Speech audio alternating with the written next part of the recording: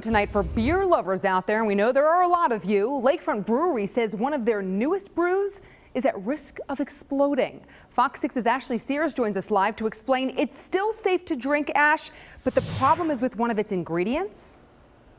Yes, Steph. So it has to do with the pressure built up within this bottle of beer. It contains small amounts of wild yeast that continue to ferment and may cause these bottles to explode. But the beer itself, it's still safe to drink.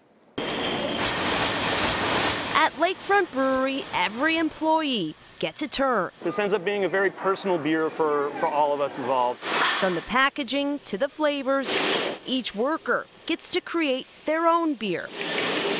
Last month, Andy Youngworth finally got his chance. I had to twist a few arms around here in order to have the opportunity to make a kettle sour beer. The kettle sour cherry My Turn junk beer became his pride.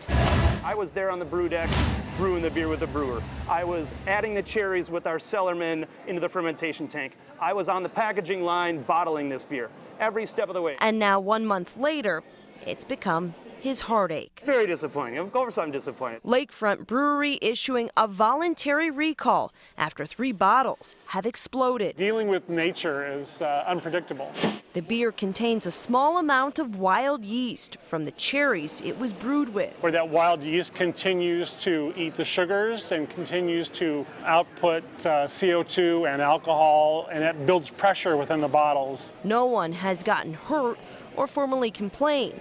The beer itself is not dangerous. The beer is selling really well. It's delicious and it's still 100% safe to drink. Youngworth is savoring what he can until it's someone else's turn. I really wish we would make another batch now that we know what possibly went wrong, but we're going to move on to the next one.